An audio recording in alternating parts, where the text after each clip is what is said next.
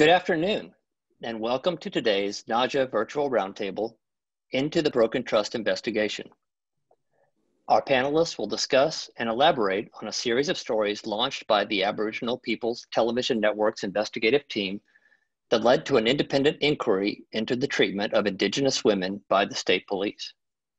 The team, APTN Investigates, is this year's Richard LaCourse Award for Investigative Journalism winner for this reporting and its impact. This webinar is part of a series of roundtables hosted by the Native American Journalists Association that will discuss and examine the unique challenges of covering issues that affect Indigenous communities. This webinar is being recorded and streamed on Facebook Live, and the recorded video will be linked to the NAJA website and posted to the NAJA Facebook page and the YouTube channel. This roundtable series would not be possible without the generous support of our sponsors, the Ford Foundation, Knight Foundation, Democracy Fund, the Google News Initiative, Walton Family Foundation, Tegna Foundation, and the Gannett Foundation. We thank all of them for their continued support. Our panel moderator is Francine Compton, the current NAJA president and the executive show producer at APTN National News. Francine will facilitate this important discussion and introduce our esteemed panelists. Francine will take questions from the audience. Please use the Q&A option to submit a question, and it will be posed to the panel as time allows. Francine, the roundtable is yours. Miigwech, Brian, Anin viewers, I'm Francine Compton. I'm here at APTN's World Headquarters in Winnipeg, Canada. Thank you for tuning in. And as Brian mentioned, we're here to discuss the APTN investigation into broken trust. Just to give you a little bit of a background before we meet our panelists and before we get talking, APTN Investigates had been working with a woman who was a victim of a scheme in British Columbia here in Canada.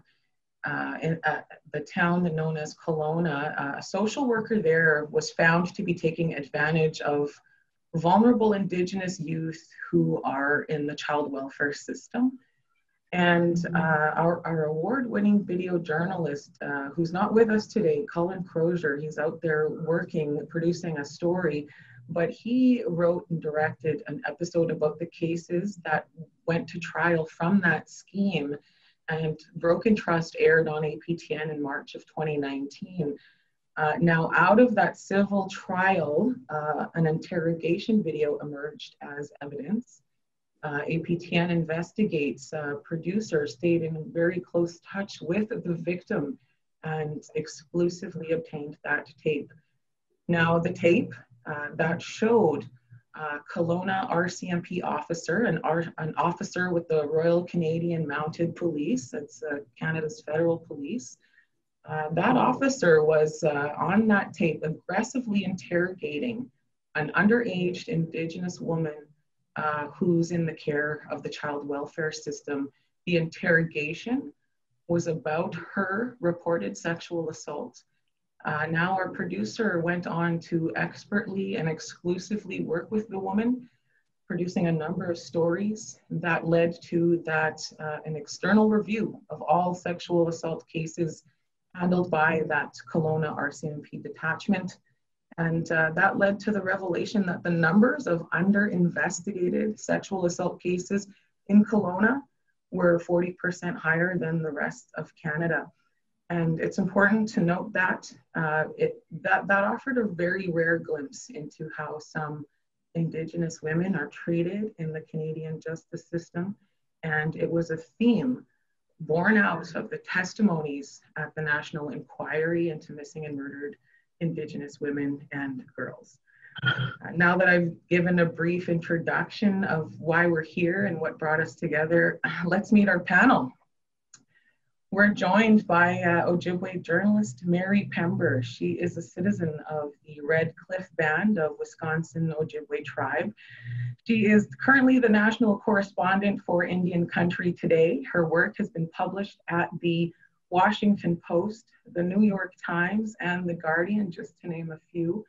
Mary served as president of NAJA between 2000 2002 and also held the position of executive director. And to give you a sense of the stories that Mary has reported on, she was a fellow at the University of Maryland Journalism Fellowship in Child and Family Policy. She won a Clarion Award from the Association for Women in Communications for Best Feature Writing for Stories exposing sex trafficking of Native women. And most recently, Mary was recognized with the Native American Journalists Medill School of Journalism Lifetime Achievement Award. That was in 2018. Thank you, Mary, for being on the panel with us today. Now to introduce you to my APTN colleagues, Holly Moore, the producer of APTN Investigates.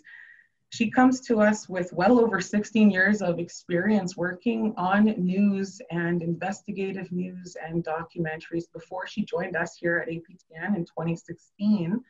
She was an associate producer with the Canadian Broadcasting Corporation here in Canada, CBC Manitoba.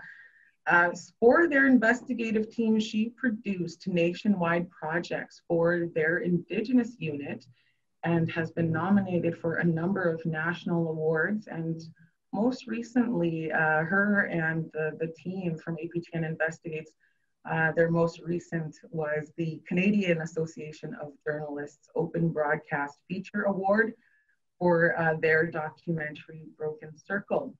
And I also want to introduce you to Brittany Gio.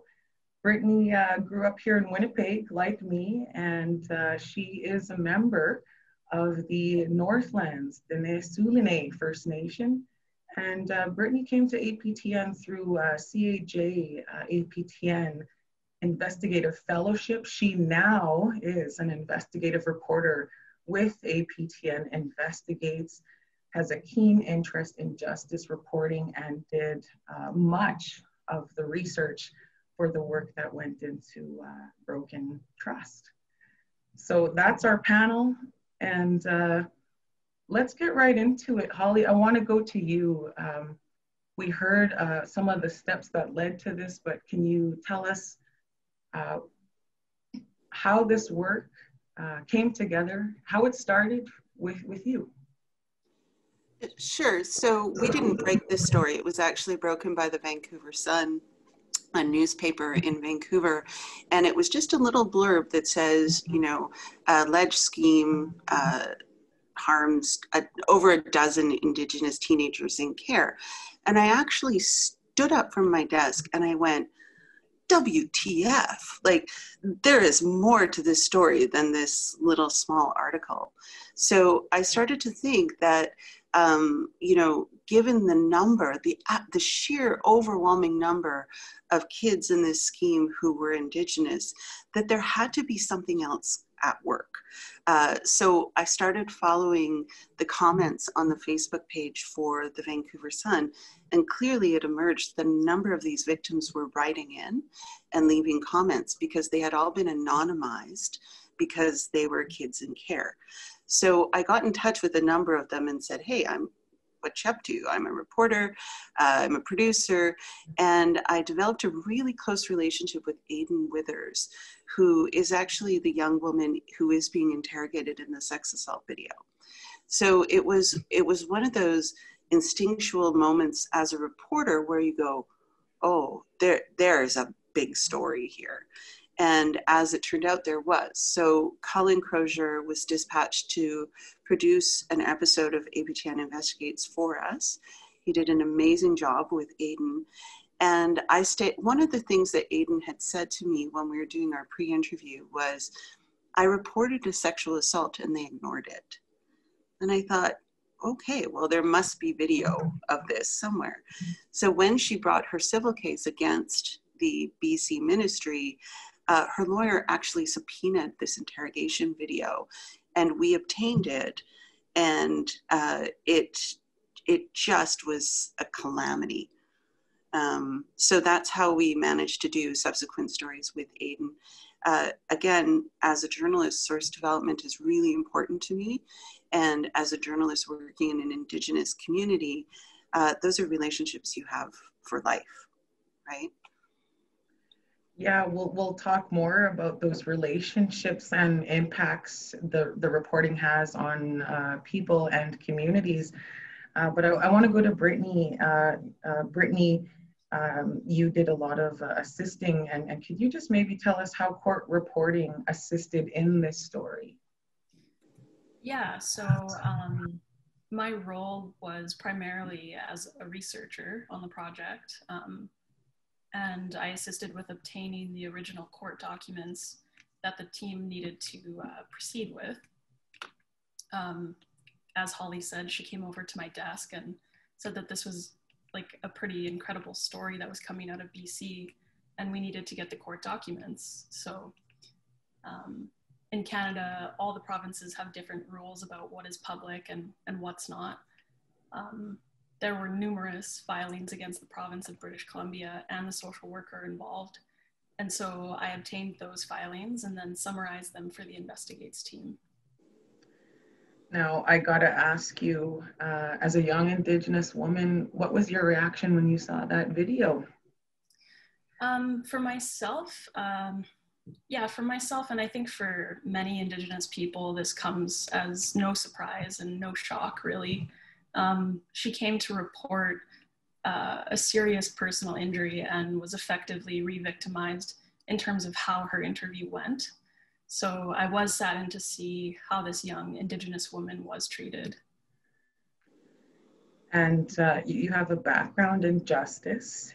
Can you just explain a little bit, how does that inform the journalism that you're doing here at APTN? Yeah, so having studied criminal justice at the University of Winnipeg has allowed me to better understand policing, corrections, and the court systems in Canada. It has definitely helped me when reading through court documents. Sometimes the language and terminology is very specific, so it helps to have an idea of what they're discussing, especially in terms of the way in which we talk about crime, offenders, and victims, and how to avoid talking about those things in a way that won't further harm or stigmatize those individuals. Good points, and those are always things that we are thinking as we do our work as journalists. Mary, we talked a lot about your work in this area and how you started doing some of the work and you know, being one of the first of many reporters to start reporting on these issues. Can you tell us how you started reporting on these types of issues? Sure. Well, I was asked by a magazine editor, actually from the Matt Rothschild from the Progressive, back in like 2010. There was a report from Amnesty International that came out called The Maze of Injustice, and Sarah Deer, who you may have heard of, was super involved in women's issues, Native women's issues here on the US side. She helped author that report, and it was just about the high rates of sexual violence against Native women, and you know that, of course, you know, mainstream America totally overlooks it. And it was the first time that I'd ever really seen too much in the mainstream, you know, about this issue. It was like it suddenly became, quote unquote, a thing. And so this, Matt, I was just really adamant that I should write about it. And I was very reluctant. I said, that's not really my wheelhouse. And I didn't, you know, that wasn't something I wanted to write about. But what I ended up doing was writing about my own sexual assaults. And that, you know, sort of segued into a much broader look at, you know, I came to see my, you know, other sisters, Indigenous sisters had similar experiences. I think that at that time, you know, like in 2010, the number was, I think it was like 2 of 3 Native women had been sexually assaulted. And we all sort of said we wanted to know who that other woman was who hadn't been assaulted, because everybody we knew had been. So I just began kind of pursuing that line of inquiry on a lot of different levels, you know, how sexual violence does permeate Native women's lives, and how it's really ignored, certainly by the mainstream, and that we really don't report it. It's just sort of like normalized. And so I began looking at sex trafficking, just, you know, and then eventually missing and murdered Indigenous women, as I came, of course, to, you know, be aware of the outstanding work that was being done by Sisters to the North in Canada, the National Inquiry. Of course, myself and some other women down here began to wonder, gosh, it certainly must be the same thing down here. We have more Native people here in the States than are in Canada. And of course, for us as Indigenous folks, that border is really kind of meaningless. So, of course, I found out, yes, it is, you know, an issue here. And I began reporting on that. So, and I did that, you know, up until really a couple of years ago. It actually kind of took a lot out of me emotionally.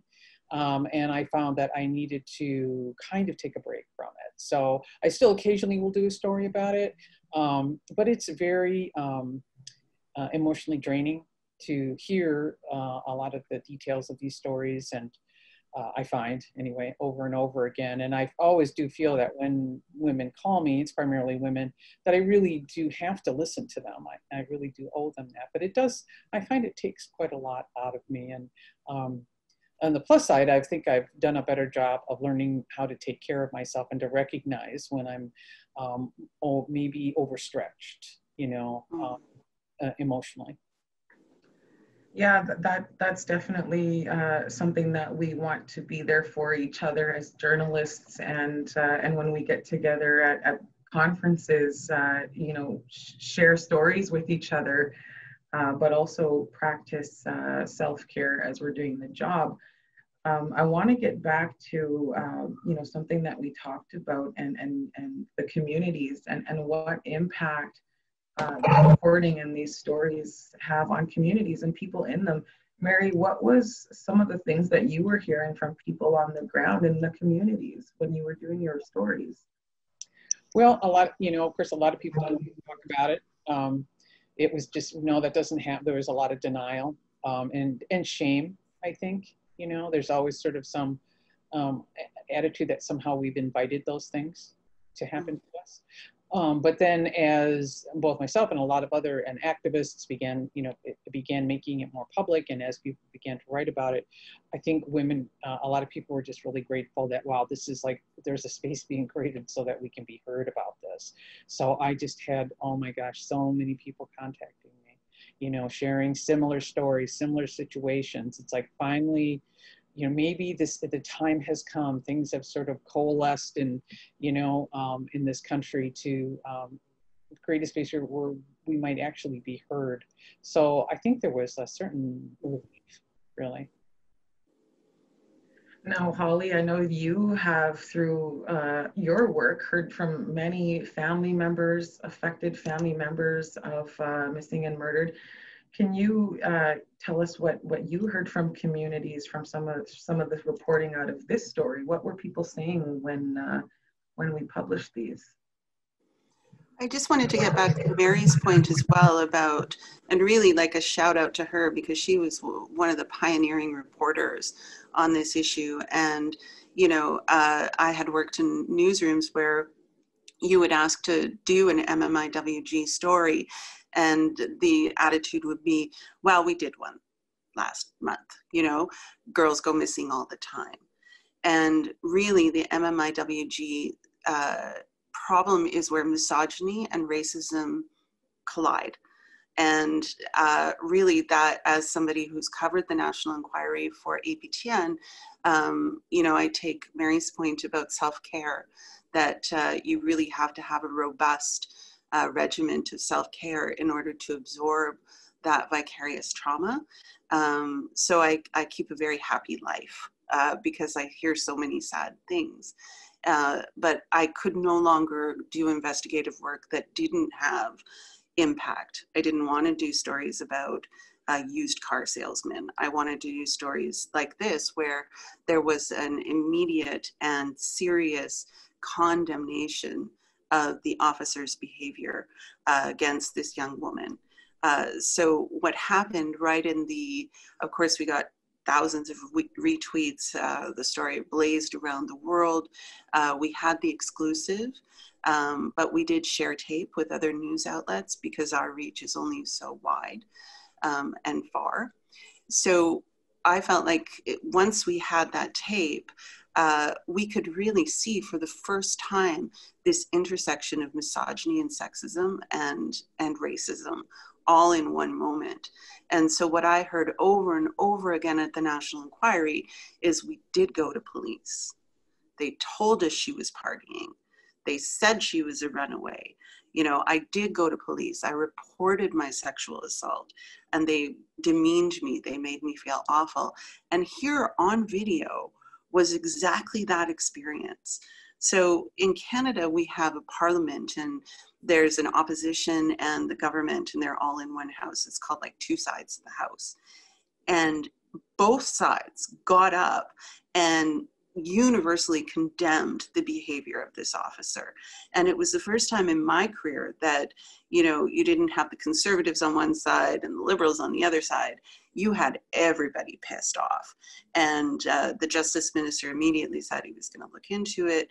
But more importantly, what I found was that I did get a call from Marianne Buller, who was the head of the National Inquiry, to say, you know, this is what we've been hearing all along. But even more important than that, I got calls from other women and tweets from other women and Facebook messages from other women who said, you know, this is exactly what happened to me. And since the reporting, a number of women have come forward to say, this is exactly what happened to me. Now, do they have video evidence of it?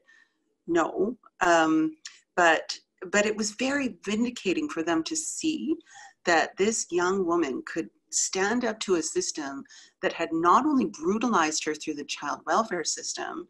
She got ripped off by her social worker. She was sexually abused and assaulted. She was left poor and homeless. She was exposed to drugs. Here's this woman with all these like hits against her, standing up in a national media story and saying, hey, that was me and this is wrong. And that to me was, you know, probably one of the highlights of my career, including talking to her mother, who had a whole history of socioeconomic issues that, you know, why she gave her up. She gave her up like many people and Indigenous people because she thought she would have a better life within the system. And so talking to her mother was probably even more poignant because she was really proud of her kid for pushing through and suing the government and essentially getting a settlement for it. So the impact on community was amazing. The political impact was amazing. But even more importantly was the fact that a statistic came out of a reinvestigation of sexual assault cases that showed that this Kelowna detachment had a 40% dismissal rate of sexual assault cases. So we knew from work that other journalists have done, the Globe and Mail with their Unfounded series, the police do not take these seriously. Well, this Kelowna detachment was even taking it less seriously. And so there were parts of the reporting that we didn't report that statistic. That was actually discovered by another news outlet, but it prompted interest and it sparked all this great reporting. And I thought, this is what journalism is. This is what investigative journalism is. Yeah, and a few folks took pieces and did pieces of reporting as being recognized for the Richard LaCourse Award. You know, you're named on there, Holly and Brittany, executive producer of APTN Investigates, Paul Barnsley, video journalist Colin Crozier. We also had some folks in news come and jump on board and file as part of this. Maybe you could explain just a little bit about that and how that extension worked. And so, yeah, because essentially this was, you know, after Colin had finished, he has to go on to another show right away. And so I'm a producer, but I'm a journalist first. And so I always have like little projects that are bubbling around just in case. So this was a project that clearly needed some coordination. The young woman at the heart of this wouldn't speak to anybody except for me.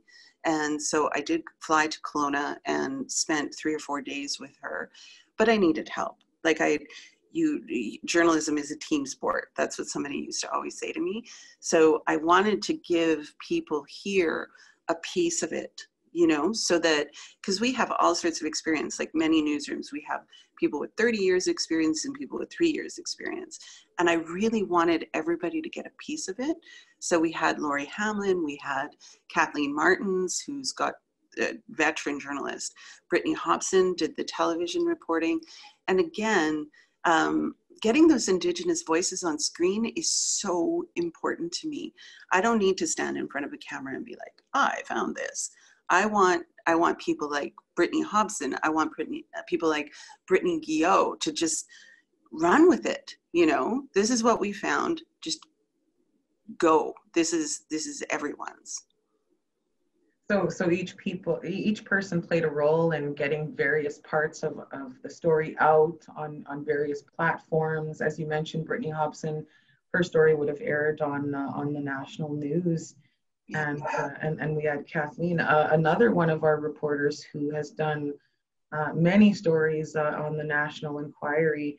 And if we could just, you know, circle back to that, Holly, because that's a pretty impactful thing to hear from Marion Buller. And you know, some folks may, you know, have looked at the National Inquiry as somewhat of a victory that we had some recognition here in Canada for that issue. As someone who's spoken to so many family members, you know, maybe you can just talk about what they say about that inquiry. So the inquiry was, some people see it as a victory. I see it as a roadmap. I mean, the work that still needs to be done is just immense, right?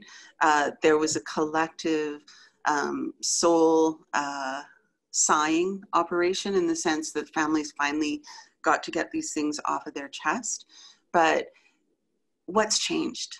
You know, we have an RCMP in this country, we have a commissioner who denied that there was systemic racism. Well, you can't come out of that national inquiry as somebody who sat there day after day and listened to hours of testimony.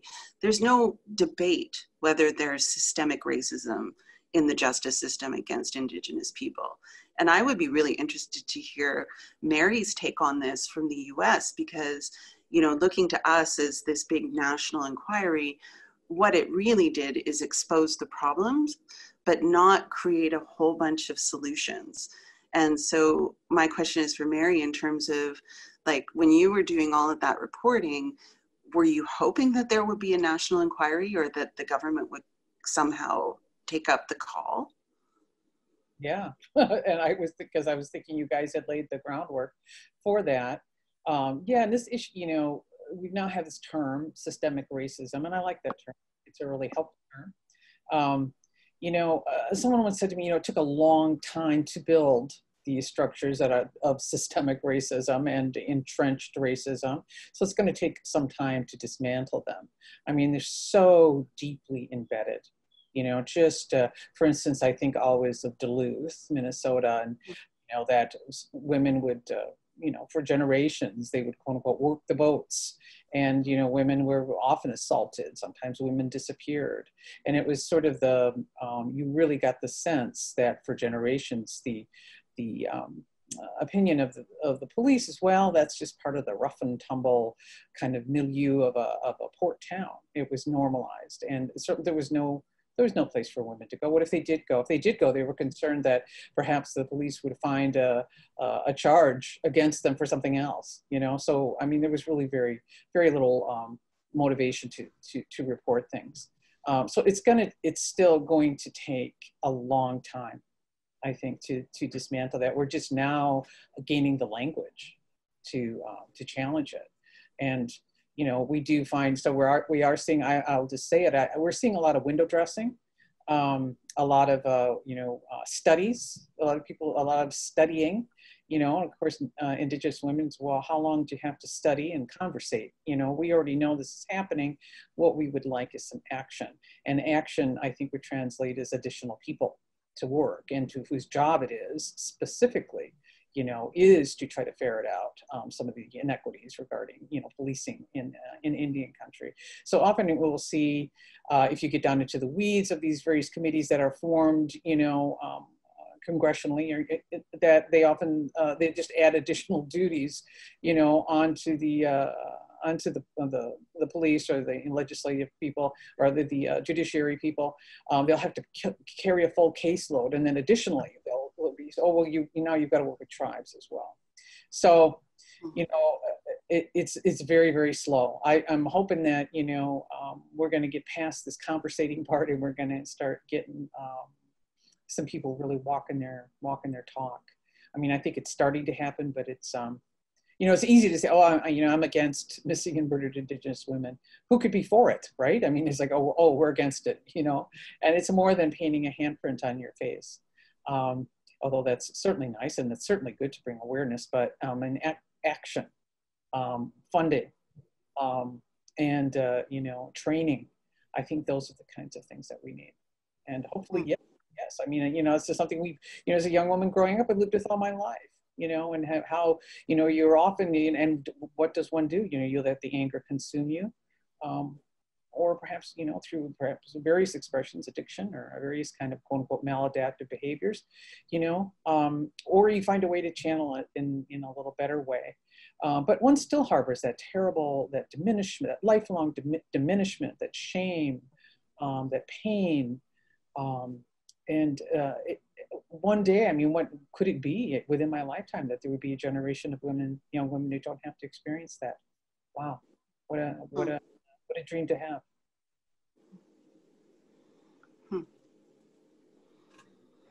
Yeah, like for me, that's, you know, for I know that it's not my lived experience, but I do know that for somebody like Brittany, who, you know, like, why did you go into justice, Brittany? Yeah, I mean, I went into justice, you know, because you see so many injustices in terms of Indigenous populations in Canada. They're vastly overrepresented in the justice system. And so as a young person, I wanted to understand why that was, and get a better, just get a better understanding of what's going on in the justice system and what's happening in Canada, and why are Indigenous people encountering these situations. And so, yeah. And it sounds, you know, like there had to have been some challenges as you were going through the gathering of information, as you're going through interviewing people affected. You know, maybe Holly, you could just touch on a couple challenges that you recall as you were building the story, and how you overcame those challenges as a reporter. Sure. So, I mean, the big thing was trusting that we had a story. So one of the biggest challenges was, okay, is this just a news story, or is this going to turn into an investigative story? And also getting Aiden to trust me enough that we were able to develop this relationship where she felt comfortable talking to me, number one, talking to Cullen, number two, and also we had to anonymize her because she had been in the child welfare system, and in child welfare in Canada, there's an anonymization. You can't, there's like a $50,000 fine if you break it. So getting her to the table was, number one, the biggest challenge. Number two, the second biggest challenge was getting the RCMP to talk to me. You know, RCMP the commissioner has completely denied interview requests by APTN. You know, they've done interviews with every single other national and non-national news service. They will not speak to us. You know, there's a feeling that we're too aggressive, that we're too, I don't know the reason why, but it seems that the RCMP will not talk to APTN. So trying to get some information from the RCMP was almost impossible. We did eventually name the officer, and we debated back and forth doing that. I wanted to give him the heads up just in case he was operational and this hit while he was out in the field. I didn't want him to be in any kind of danger. And we named the woman who, her name is Aiden Withers, and she's a mom of one, and she just got married to her girlfriend. She's like this incredible person. And so making sure that she was okay the whole step of the way, not re-traumatizing her, not taking her down a path that was going to lead to some of those social issues. Like I didn't want to re-victimize her.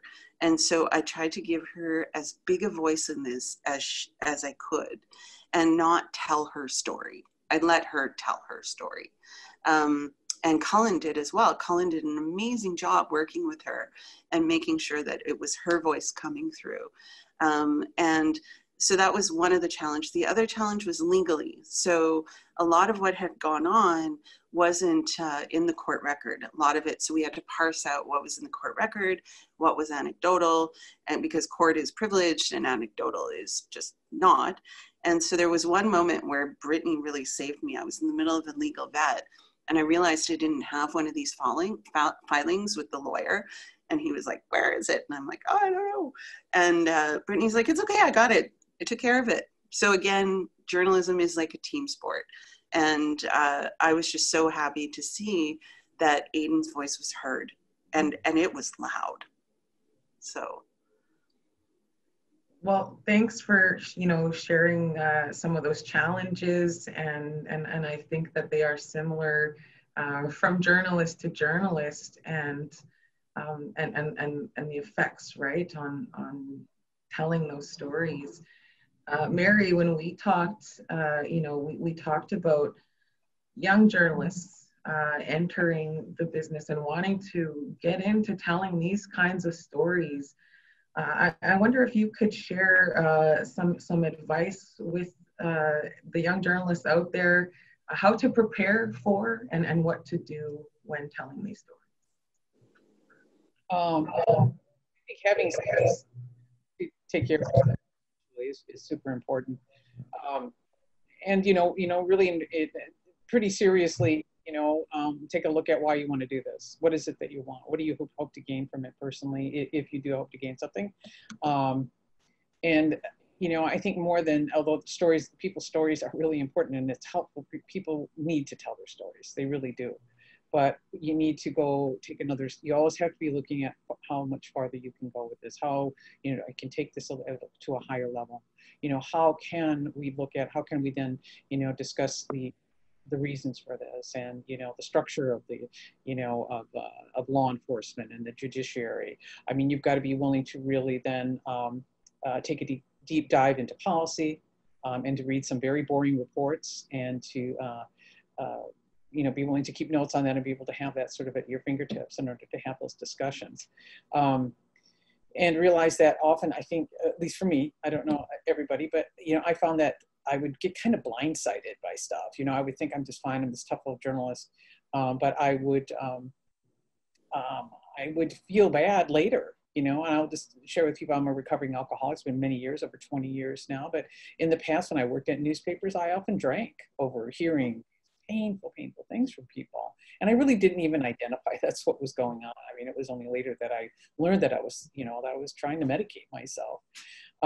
So trying to be, aware of what's going on with you, and that you aren't, as a human, you're not immune from these forces that the other humans are subject to.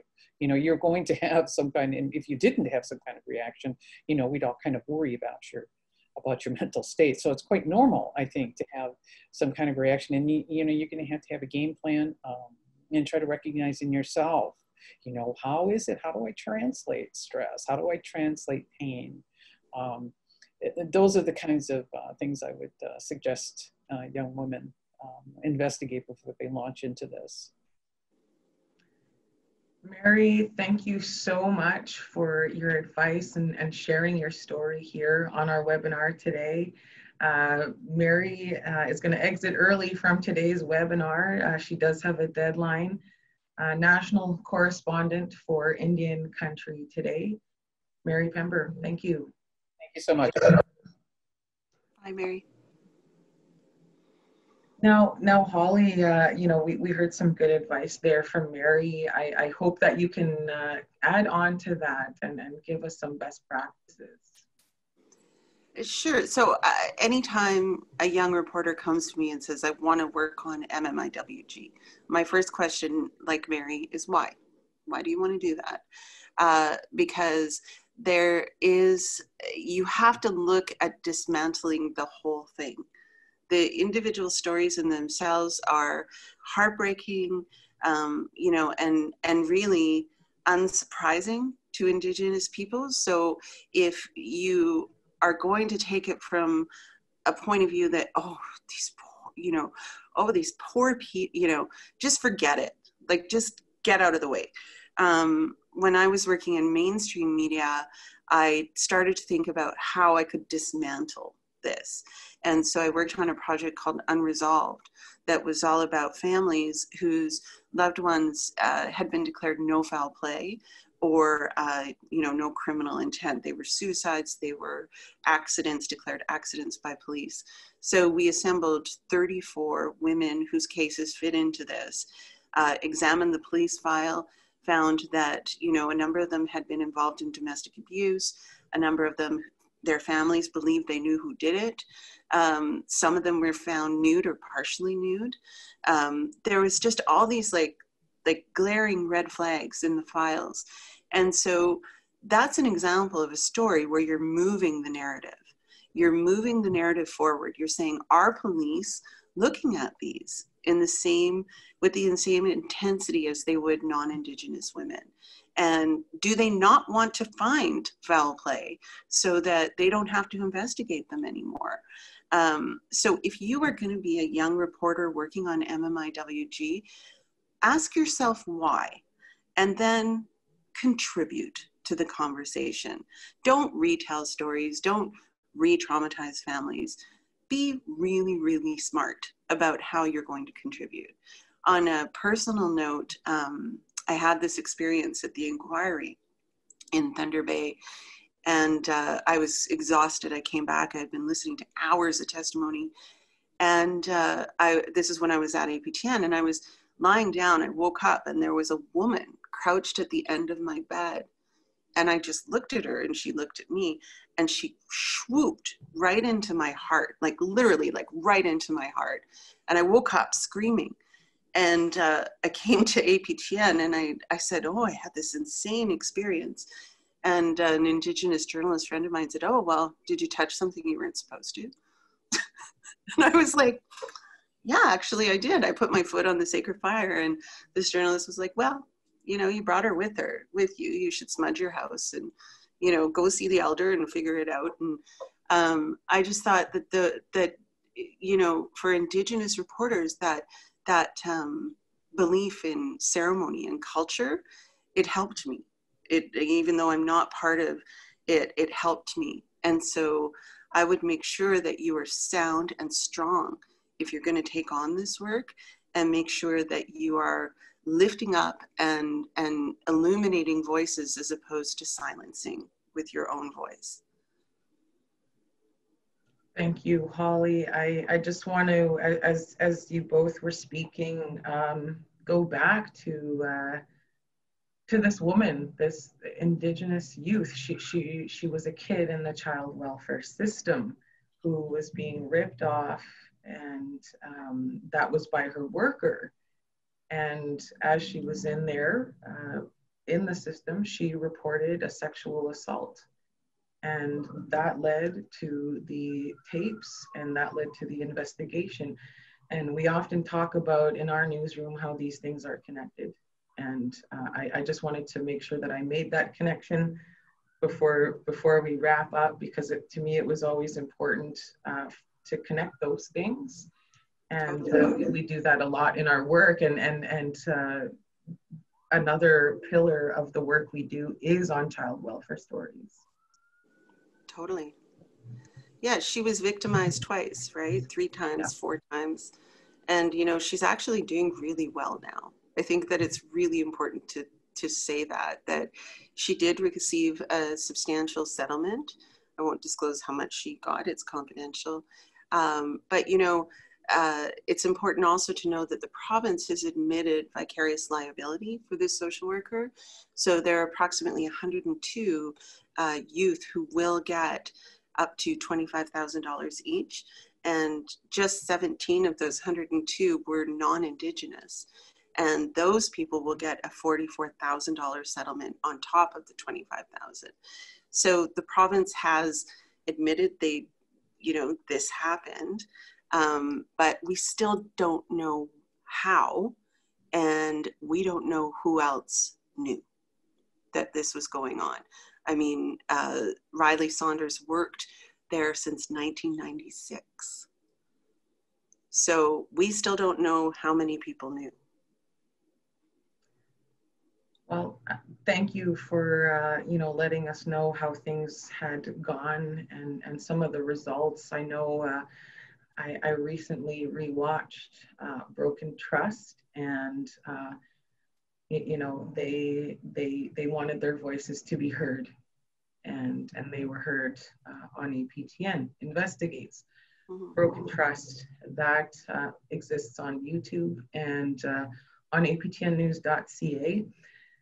Before we start wrapping up, we want to hear from our attendees and look at some of the questions that our audience has here. And we have a question from Angel Ellis. Hello, Angel. She's asking, was there a large divide in reporting angles between different news organizations? How did the media, who were taking their quotes from government officials, impact the overall impact of the story? And how was that handled by the folks who were elevating the voices of the abused people? Holly, do you want to take that? Sure, that's a really good question. One of the unique things about working at APTN is that we have time. We have managers who do not parachute into a community, go there, play bingo, drink tea, you're there, right? What I found was other media, once they realized that the video was so powerful, some just took our story. Some attributed it to us, some did not. But this was a huge scoop for a small national broadcaster.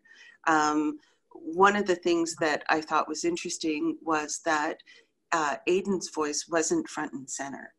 And so I think I only got 2 phone calls asking to actually speak to her because I had exclusive access to her. And the rest of the mainstream outlets just kind of took, this video, watch it, right? And that, I think it didn't impact the story negatively, except that it amplified the story. And so I know that forever it's going to be that sex assault video story, and not Aiden's story. But part of me didn't care because I felt like it was important enough that we needed to broadcast it as widely as we could. But I can honestly say that there was universal condemnation. So there weren't quotes from the usual, jerk politicians saying, well, the RCMP did the best they could do. Everybody was as shocked and stunned and disgusted by this video. So I think that helped the story because it was just such a consensus. All right, we do have another question here from Padlosky. There are a lot of Native men that disappear as well. And are journalists looking into those types of stories? Do you want me to answer that, Francine? Let me hear from you, Holly. I think we've had some of our own journalists looking into those types of stories here. Absolutely. In fact, one of the stories, the first story that I did for APTN Investigates, I included a woman whose son had disappeared because the calls for the inquiry to include missing and murdered men were ginormous. There was a lot of pressure to include missing and murdered men because the socioeconomic factors are the same to some degree. Well, they are the same. The lack of access to justice system is the same, except if you're going to be incarcerated.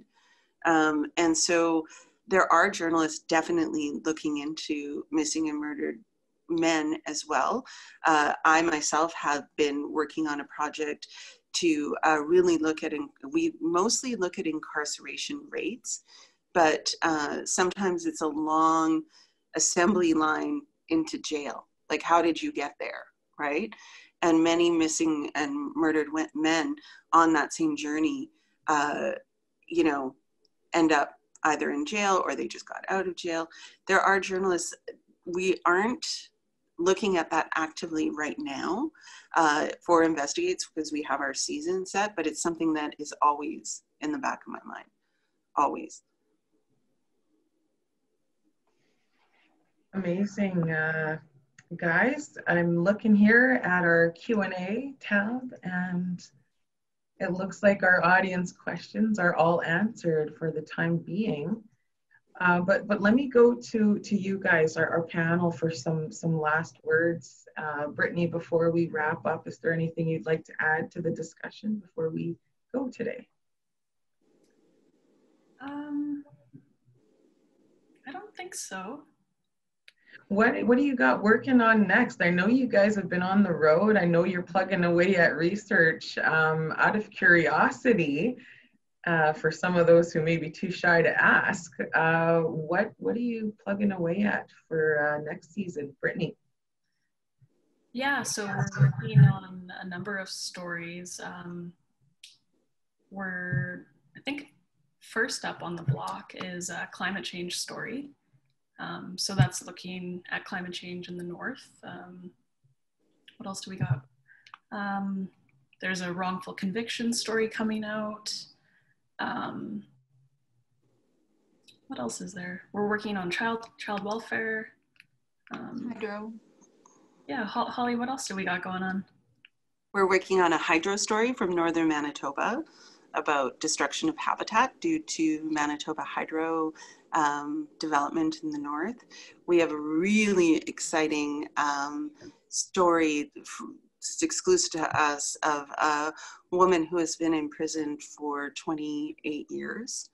And we went out to Kiskous First Nation in Saskatchewan and tracked down the person that she had allegedly committed the murder with. And he said, "It's all me, I did it." So that's exciting. We've also got a story about climate change, like we said, and also a story out of northern Ontario, Thunder Bay area, that is a collaboration with Kenneth Jackson, who's an APTN news reporter. So it's going to be Cullen and Kenneth. It's like two powerhouses like going out there. And they're shooting right now. So they're out on the road on like a 14-day trip to further Kenneth's work on suicides in care. And so I'm really excited to see what happens with that. Yeah. Lots of collaboration going on, and the whole team is a powerhouse. And I'm sure, Brittany, you'll play a big role in the research that goes into behind a lot of these, and especially something along the lines of justice with wrongful conviction. So I think we all look forward to seeing those stories coming up on the next season of APTN Investigates. And I also wanted to say, like, Brittany is too modest. Like, you know, she wasn't even a journalist when she came here. So I, you know, and this year she just won an amazing award for her work on Broken Circle. Did you ever think you'd be a journalist, Brittany? No, it never really crossed my mind as something that would happen.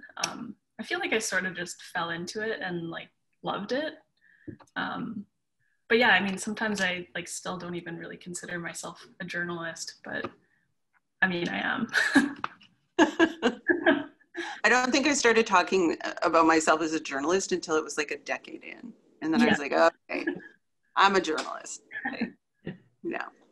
But no, the Broken Trust, we're just so grateful like to be recognized internationally. Like our work is known nationally. We've won an award every single year for the work that we do here. And we are a small but mighty team. I mean, there's 9 of us in total. And we put out 26 episodes, half-hour episodes a year. Right now we're in an hour-long format. So we just produce an incredible amount of television on a very shoestring budget. And, you know, I can honestly say we have 7 journalists, Indigenous journalists who work with us. And it's the most exciting investigative work that you can do, is working here and with these journalists that we have. So having international recognition for our work has been like, I put on lipstick today. Like, it's super exciting. So thank you very much to NAJA for recognizing our work. Thank you guys for your work. Holly Moore, Brittany Gio, Paul Barnsley, executive producer of APTN Investigates, Colin Crozier, and the APTN National News journalists who contributed, Brittany Hobson, Kathleen Martins, and Lori Hamlin. Kudos for your work, and congratulations on being the 2020 recipients of NAJA's Richard LaCourse Investigative Journalism Award, which will be handed out at our virtual conference. Thank you guys so much for doing the panel with us. And this panel was an honor for me to moderate and to hear from you and to share with everyone who attended. But I will hand it over back to Brian to wrap up the NAJA webinar. Thank you. All right. Thank you, Francine, and thank you again to our panelists. We appreciate their time and generosity and wish them the best as they continue to cover these important stories. I'd like to thank everyone for attending, and we'll encourage you to subscribe to the NAJA newsletter, visit naja.com, and follow us on Facebook, Twitter, and YouTube for announcements about future roundtables in this series. This concludes the NAJA Roundtable. We'll see you next time.